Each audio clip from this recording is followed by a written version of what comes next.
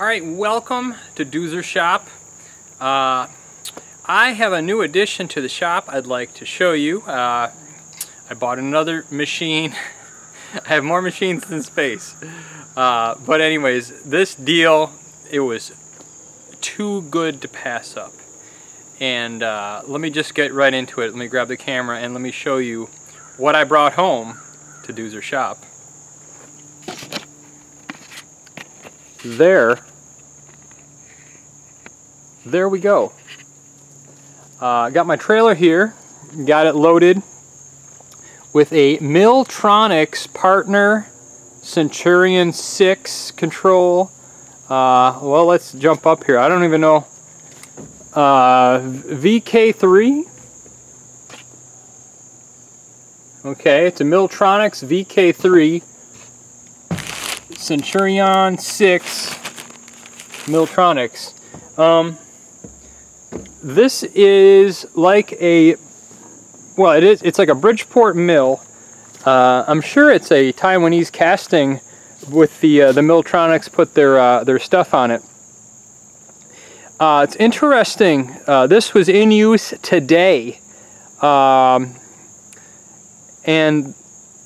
it was making parts, and they needed a bigger machine. They actually got a bigger Milltronics, the company I acquired this from. But it's pretty cool. It's hardened steel table. I got all the bags on it because it was drizzling today, in the not raining, but just a little bit of drizzle. Brought it home. Boxways on the knee. The knee is a boxway construction. Can't see it really, but the in and out, the Y ways is boxway construction. The table is actually dovetail way. Brush servo motor type drive. It's got 3 Z-axis adjustments. It's kind of interesting. So the regular hand crank for the knee and the regular quill feed like you'd normally have. And the head where it attaches to the ram is on linear guide rails. So that bag's covering a motor, but there is a linear slide. That's the limit switch right there. So the head goes up and down on the ram. So that's the computer controlled Z, but you have the manual on the knee and on the spindle quill. So that's cool. Like I said, brush type servos, ball screws, of course. This is just got home on the trailer. It's got the way lubrication, power way lubrication, and if it's low on oil, it won't work. Air, I think, is just for the power drawbar. I think. I don't know if it's counterbalanced at all. Maybe it's just for the power drawbar, but it's got a Kurt power drawbar, which is killer awesome, right? And there's that axis limit switch there. Everything works on it.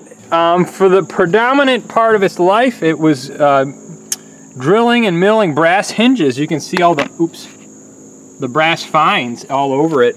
Well, I can't really, yeah. I don't know if you can see. Boxway construction, the ways are just slick with oil, which is awesome. Hardened table. It's got a little moisture on it, but I'm gonna make sure I get this in the shop. Yeah, this thing is really nice. Conversational control. The machinist showed me a bit on how to set zeros and do the can cycles for whatever. Kind of neat. Got coolant in the base. Got a coolant pump. Kind of, I mean, that's it. It's a fully functional CNC mill. R8 collets. Might wish it was 40 taper, but R8 is fine because I got Bridgeport and stuff collets. Probably a 4,000 pound machine. I mean, this is going to be the first CNC adventure in Doozer shop. I know nothing. Well, I know a little bit about CNC. Back in college, I programmed some CNC stuff. But yeah, Milltronics, conversational control, ball screws, and it's got the hand wheels. Man, and when you turn off the servos, you can use it by hand, which is killer awesome. Yeah, pretty nice. The head can tilt side to side, but it cannot nod its chin like a Bridgeport, but you can angle it side to side. And of course the ram is like a Bridgeport too. But I got it for, I'm not even going to mention how much I got it for, but it was so inexpensive. I couldn't even pass it up. I couldn't even pass it up. For a running, using workable machine that was in use this morning before they decommissioned it. I mean, this thing was... So anyways, a friend of mine also, he runs a Milltronics at work. He's a tool and die maker, and he's going to come over and show me on the weekends how to use this thing. And my friend Angel, he also helped me unload the Pratt & Whitney. I don't know if he caught in the video or not when we were doing the Pratt & Whitney unload. But yeah, this trailer is a dandy. This thing has paid dividends. I bought this big Tex tilt deck trailer, oh, maybe 2 years ago now.